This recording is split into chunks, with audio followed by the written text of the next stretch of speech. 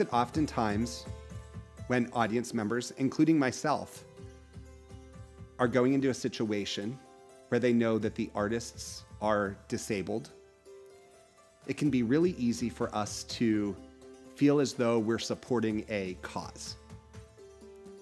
And while there is a massive vision and a massive mission for the work of Tilt, it is far more than a cause.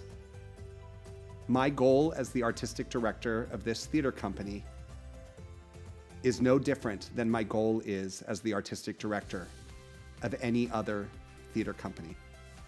It is to create a cohesive, bonded, loving group of people who see the best in each other, who recognize and capitalize on each other's strengths, who help to build upon the ethos of the company, and to bring to fruition not only theater with a message, but theater that is high quality art.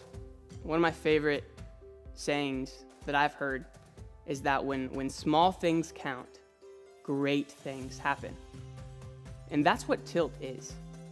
Right now it's a collection of small moments and small acts of service that change people's lives.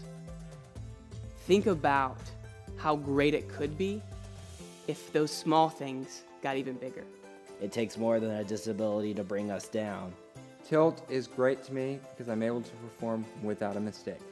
I love Tilt has taught me about my own emotions. I like making people laugh and making them cry. I like making them feel like it's what it's like to be alive, to be human, to be, well, me.